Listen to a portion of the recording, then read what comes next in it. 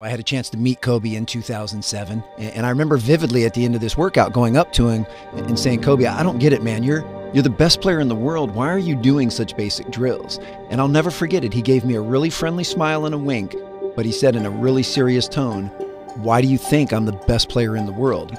Because I never get bored with the basics."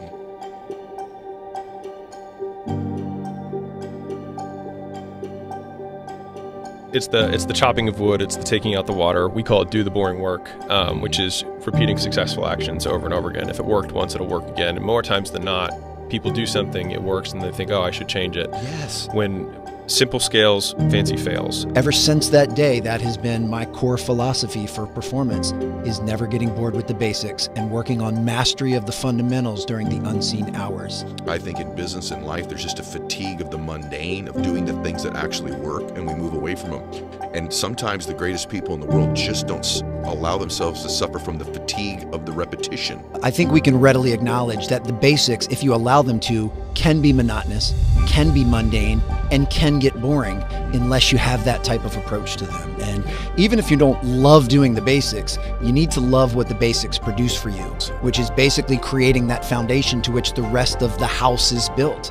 And guys like Kobe, they never leave them, and that's the key. And the beautiful part is, it's not saying that you don't also graduate to do more advanced techniques and so forth. It says you never leave the basics. The idea is, how can we take something like, with scale comes complexity. We do not need to add complexity to a system. If you take 100 phone calls a day and you turn it into 10,000 phone calls a day, there is inherent complexity that gets added because you have more communication lines to different people, you have systems that have to organize it, et cetera, et cetera. And so we don't need to go do more fancy things. If we simply do the volume, the complexity will come.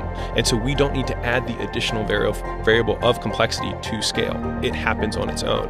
And so simplicity, so thinking through the razor of simplicity creates a forcing function of you remove all other things besides volume to the equation. You have to do the stuff that makes the money. Yep, they're the Absolutely. fundamental things, the footwork in basketball. It's the communication or presenting skills in business. It's the vision stretching capacity of a leader. It's the generosity and kindness and gentleness that requires from a parent that we have to do over and over again and show that love, right? It's the repetition we get bored of. The first step for anyone trying to improve performance in any area of their life, first of all, is to admit that the basics work.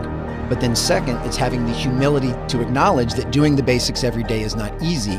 But what you have to do is get crystal clear on what are the basic fundamental building blocks of whatever it is you're trying to improve. You have to get crystal clear on what those basics are, and then you have to commit towards working towards them relentlessly during the unseen hours to work towards mastery.